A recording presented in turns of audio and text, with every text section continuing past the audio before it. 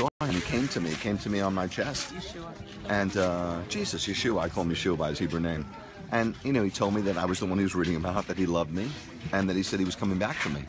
And it gave me a sanctifying, a cleansing like I've never had in my life. And I've tried everything. You name it, I've done it. You name the experience from a worldly perspective, I had it. So it changed everything for me. But one of the things that this sacrifice taught me was the things we do that are wrong, they have major ramifications. They really hurt people. You hurt you and you hurt everybody around you, and you really change the spiritual climate of the whole universe.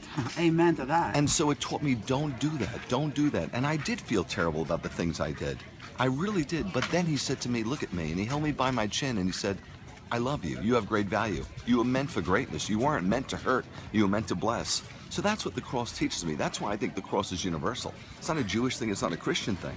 It's a God thing. It's a God thing. You follow, it's a God thing. But when people see the cross, even though they might call it Christianity or they might call it Messianic Judaism, you need that cross to teach you that we were made to be a blessing. We were made to love. We were made to you know, reproduce that spirit that was in him, in us to the world.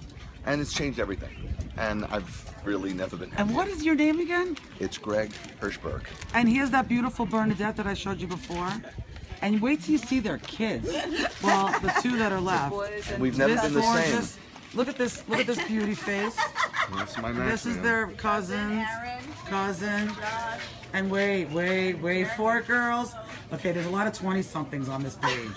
Hello, girls. This is their son, Jeremy. Jeremy. He's gonna be a model. I told him so.